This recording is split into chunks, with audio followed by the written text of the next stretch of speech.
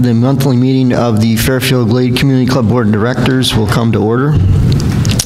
Due to the CDC guidelines and the COVID-19 public health advisories for social distancing, this morning's Board of Directors meeting is open to members of the board, key staff members, and limited observers. This meeting is being recorded, and the video will be posted on the Community Club website for member viewing. To honor America, please join me in standing for the Pledge of Allegiance in a moment of silence to remember those who are serving in uniform and those who have been affected by the COVID-19 virus. I pledge allegiance to the flag of the United States of America and to the republic for which it stands, one nation, under God, indivisible, with liberty and justice for all.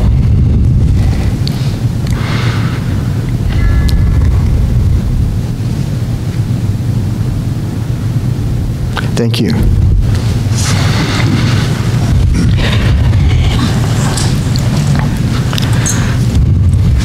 Pat, would you please call the roll of the board members? Mr. Cox? Here. Mr. Floral? Here. Mrs. Galloway? Here. Mr. Jones? Here. Mrs. Miller? Mrs. Storr? Here. Mr. Whitworth? Here. Mr. Chairman, we have 6 board members present, therefore we do have a quorum. Thank you, Pat. May I have a motion to approve the minutes of the prior board meeting held on January 28th, 2021? Motion to approve the January minutes. Okay, is there a second? I'll second. Is there any discussion? All those in favor say aye. Aye. All those opposed? The minutes of the January 28th, 2021 meeting are approved. This morning in the audience, we have Cumberland County Mayor Alan Foster and 6th District County Commissioner Joe Sherrill. I see him out there as well. Mayor, did you want to share a few comments? Sure. Thanks for having me back out. I hate to touch this, but can y'all hear me? Is that good? Okay. Thanks for having me out this morning on this beautiful day. Wow, it makes me happy to be alive and well here in Cumberland County, Tennessee. Just have a few things that I want to go over with you. If you're a subscriber to my newsletter, you may have heard some of this already. One of the really neat things, I think, is that Cumberland County is continuing to lead in our emergency services. We're trying to reduce the spread of COVID-19 and different pathogens and things like that, so we just installed an ultraviolet lighting system on our ambulance fleet. And it's a really cool system. It's UVC technology that's been proven to destroy the DNA of different harmful microorganisms, and the lighting systems, they have a remote, they can activate it from outside, and in just 90 seconds it kills almost all of any pathogens there, including COVID-19. So it's a good safety feature for the patients and the staff that are on there during this pandemic. I believe the last time I was here, I mentioned that our EMA director had taken a job with TEMA. We did fill that position. We filled it with the assistant director, Travis Cole. That meant we had to fill the assistant director position, and we did fill that with Chris Cox recently, so we are back to full staff in our EMA department. We finished the acquisition of the Pelfrey property I've talked about before on Northside Drive, which is the road that goes between Taco Bell Romo's and Bojangles there. We did finish that acquiring that property. The road department, election commission, and building maintenance are going to be there as of now. Right now, work is being done to prepare it for the election commission. So that's going to be a bit of a different change when we go to vote again. That's where everybody will go for early voting. Last couple things, I want to give the most recent COVID-19 stats. Yesterday, we had 82 active cases. That is the lowest we've had in Cumberland County since September. So trending down, which is a good thing. We had, at a high, we had 861 active cases on January 10th, I believe it was. So from the January 10th until today, we're down to 82. A big drop. That's a good thing. Positivity rate for the 7 days is just over 7%, and almost 97% of the people that have had it have already recovered.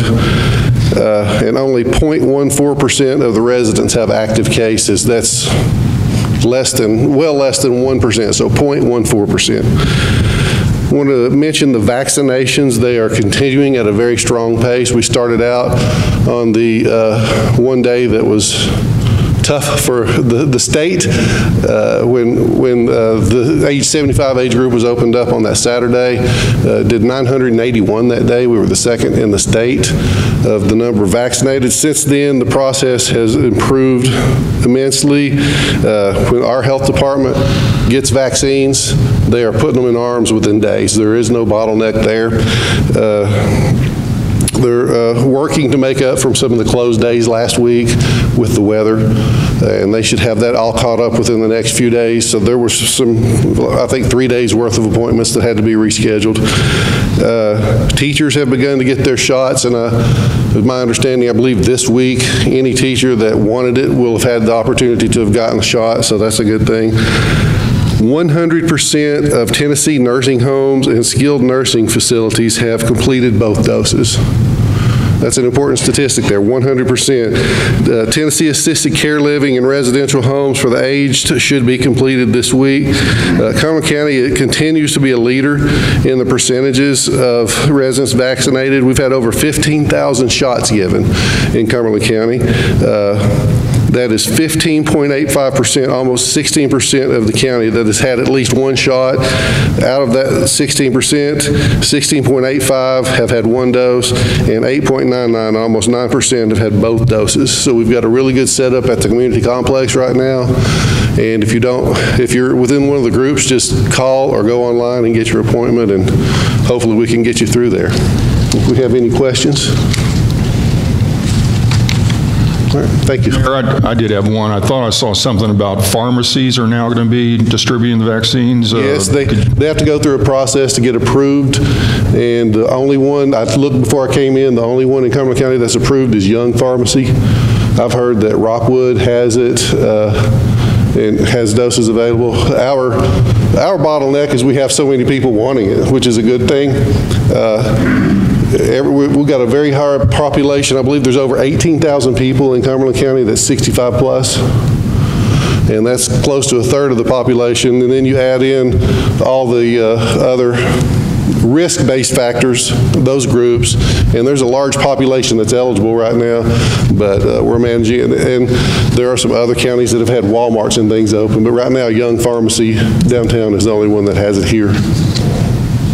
There was information on the news this morning that the Kroger has been approved for vaccination distributions, but Kroger is only doing it in 150 of their stores, and they have over 1,000 locations.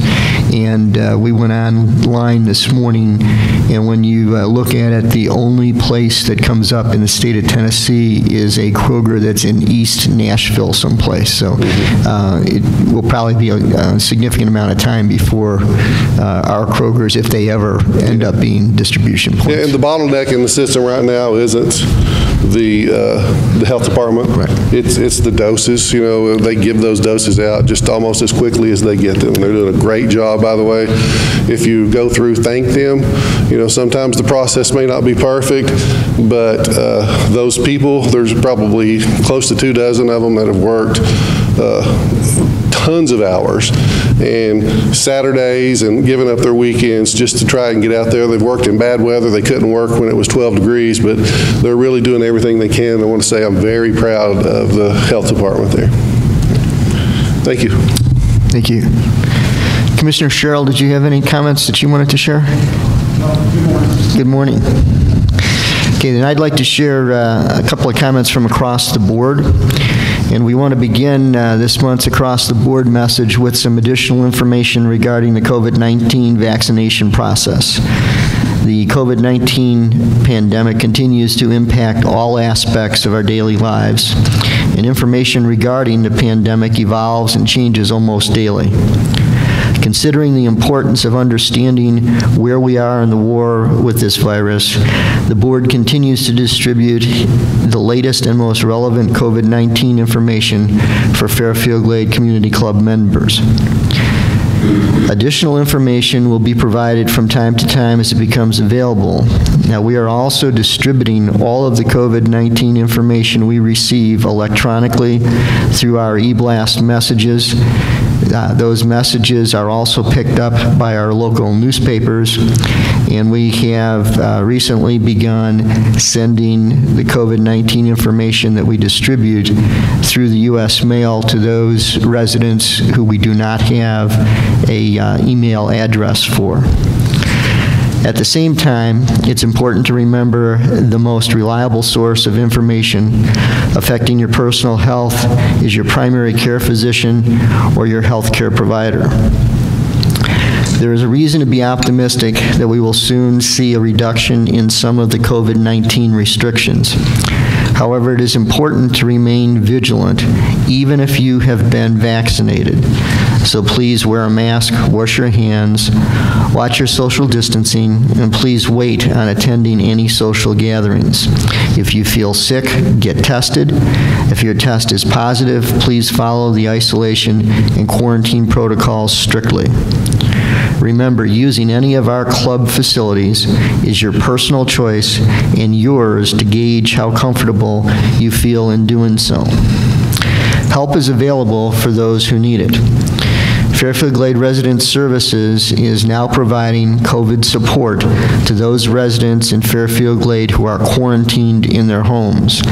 FGRS is able to deliver prescriptions, fresh meals from our local restaurants, and groceries to help residents of Fairfield Glade.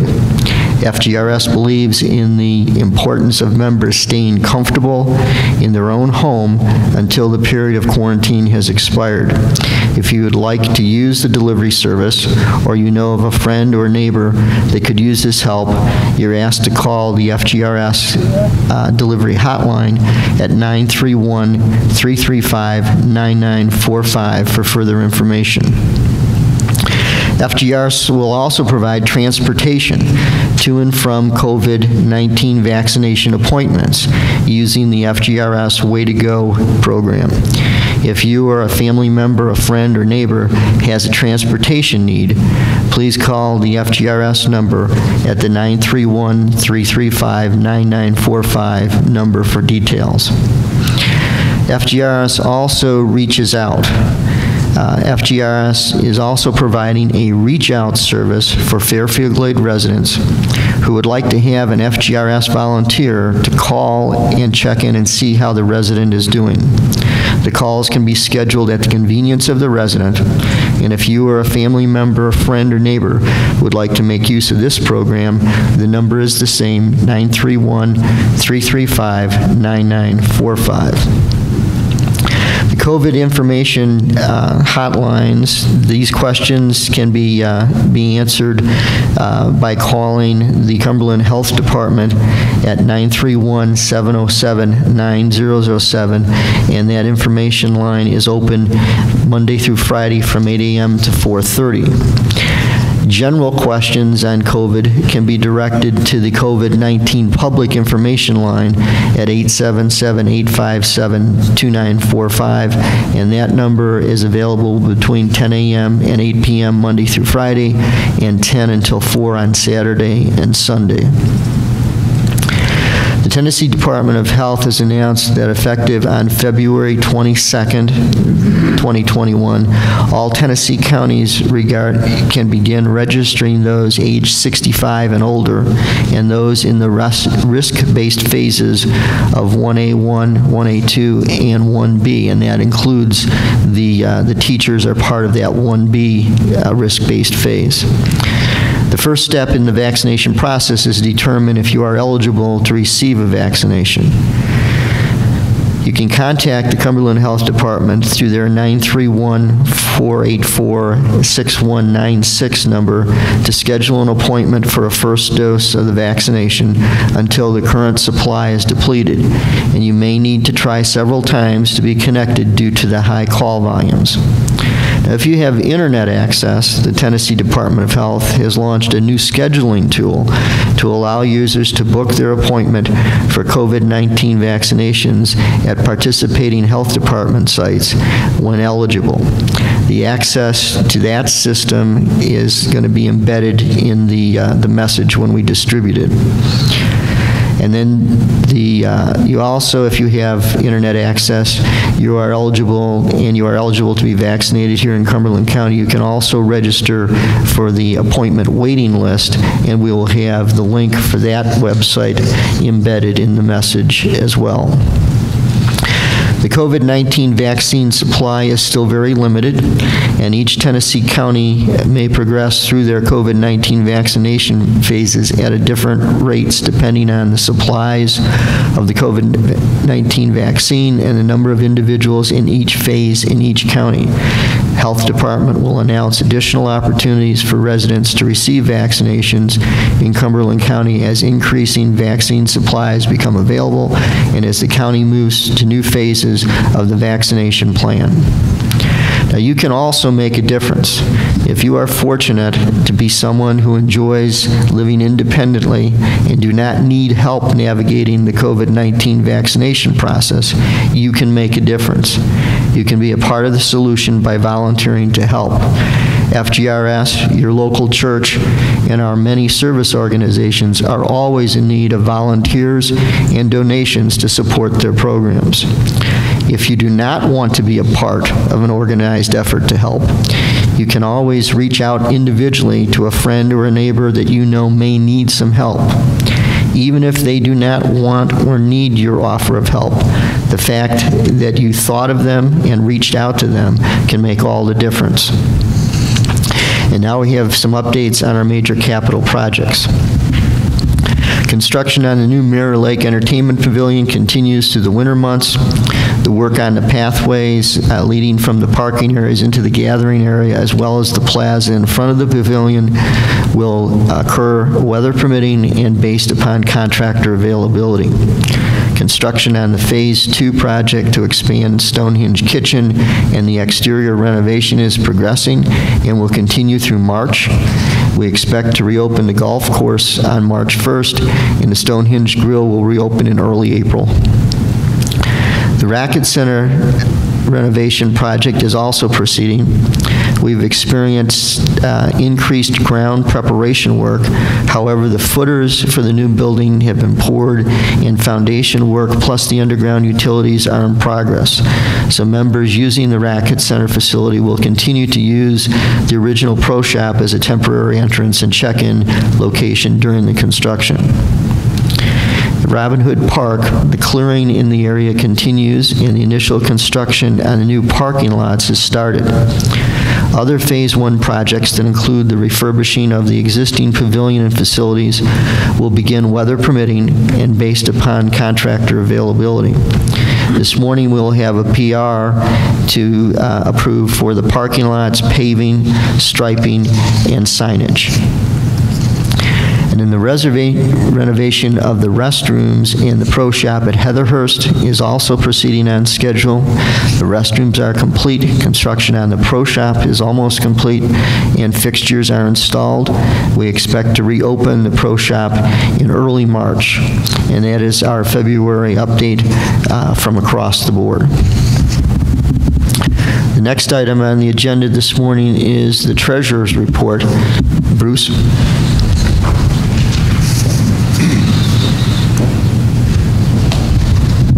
Not nearly as tall as our mayor. So, good morning.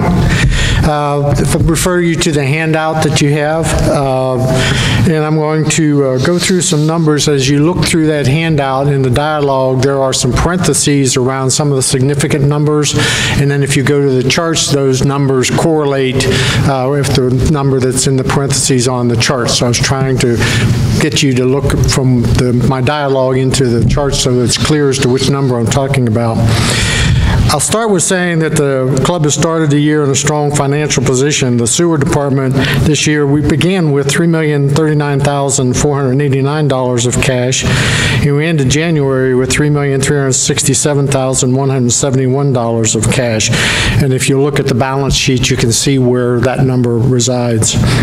The sewer compared to, and this is compared to $2,466,370 at the end of January 2020, which is a positive change of $900,801. So we are in good cash position with sewer. For the POA, we started the year with $2,561,195 of capital cash and ended the month of January with $2,910,350 of capital cash. For operations, we started the year with $3,691,477 of operating cash, and we ended the month of January with $4,748,301 of operating cash. In total for POA, we started the year with total cash of $6,252,672. We ended January with $7,658,651 compared to $6,043,426 at the end of January of 2020, which is a positive variation of $1,615,225. So significant improvements. Now looking at the cash flow sheet that's in your package as well, sewer started the year with strong results and a positive variance to budget of $29,362. Most of that was driven by variances in very positive variations in labor and material. In the POA net operations, we were positive to budget by $56,947. The major contributor to that positive variation was community maintenance was positive $60,052, driven mostly by contractor services, materials and supplies, and R&M cost improvements. Amenities net operations was positive $31,243. The major contributions to that positive variation was golf, which was positive by $24,982, mainly driven by higher rounds and more annual passes than we had expected. Overall, the POA and amenities operations were favorable by $89,191, which is a really good start for the year. Ken gave you the updates on the two major projects. I'll just add to that in my description that the weather obviously was not very helpful. The good thing is in Stonehenge we did get the kitchen enclosed, so they were able to work inside while the weather kept us from working outside. We were not as fortunate at the Racket Center. All the work was outside and it got delayed tremendously. We now do have the footers in and are going to be able to start the foundation. That project is considerably behind, and I won't be able to give you any kind of a target date until we get further into the project and see if the weather is going to hold us up anymore. But two contractors are working diligently to make that. I told my MCPC buddy Dave Miser sitting here that I still want to target April 1st for the kitchen opening, but that's really questionable because of all the delays we've had with weather. The other thing I'll say to you is that in the executive meeting of the board yesterday afternoon, we talked about the fact that we started the year with $3.7 million of cash. And typically in POA operations, we like to have $1 million of reserve, and that gets us through the times like now where a lot of our residents have headed to warmer climates. We don't have the guests and the visitors that we have in the busy times, and so that $1 million of cash kind of gets us through. So what we talked about yesterday was that $2.5 million of that we want to put in and add to that reserve. If you look on the balance sheet, most of the way down the page, under the column marked operations funds, there's a line that says operating reserve $500,000. Our conversation yesterday was to add $2.5 million